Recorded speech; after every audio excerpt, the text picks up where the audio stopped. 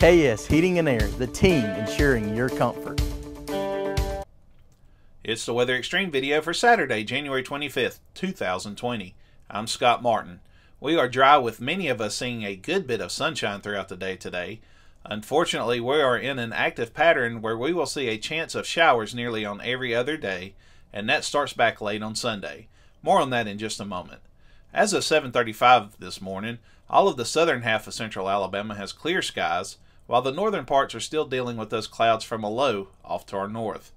No rain is associated with those clouds as it is a clean sweep on radar. Temperatures as of the 7 a.m. roundup were in the 30s to the lower 40s across the area.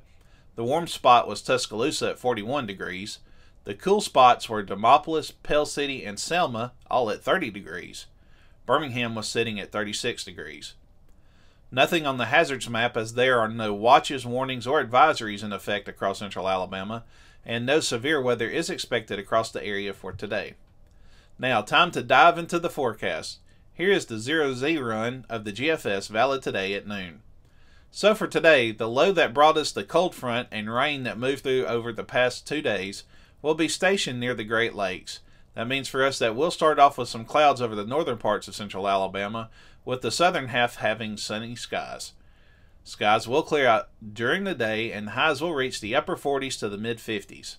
Clouds look to return during the late night and overnight hours ahead of the next disturbance that will begin to start taking shape out to our west for tonight. Lows will be in the 30s. Cooler temperatures are not going anywhere for your Sunday as clouds continue to move in from the west as a disturbance continues to gather strength off to our southwest. Rain chances will begin to enter the forecast during the late night and overnight hours as there will be a decent chance of showers across the area. Afternoon highs will continue to be in the upper 40s to the mid 50s. Those shower chances will be moving out of the area during the morning hours on Monday, and clouds will begin to slowly clear out as well. We will be slightly warmer with highs reaching a more seasonal lower 50s to near 60 degrees across the area. Another disturbance forms out to our west and will be moving in our direction on Tuesday, but will stay dry through at least the late night hours. Shower chances will begin to move in after midnight, but they will be small at this point. Afternoon highs will be in the lower 50s to near 60 degrees.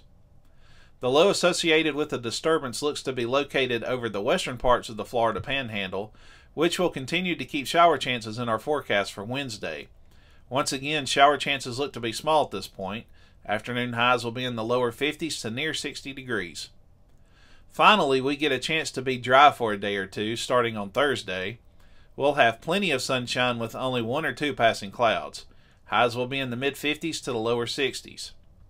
Unfortunately, another disturbance starts heading our way on Friday, and it looks like we will not get to make it through the day before showers and maybe a thunderstorm or two move in during the late afternoon and evening hours. Rain looks to be likely through the late night and overnight hours as a surface low will be moving through the northern parts of the area.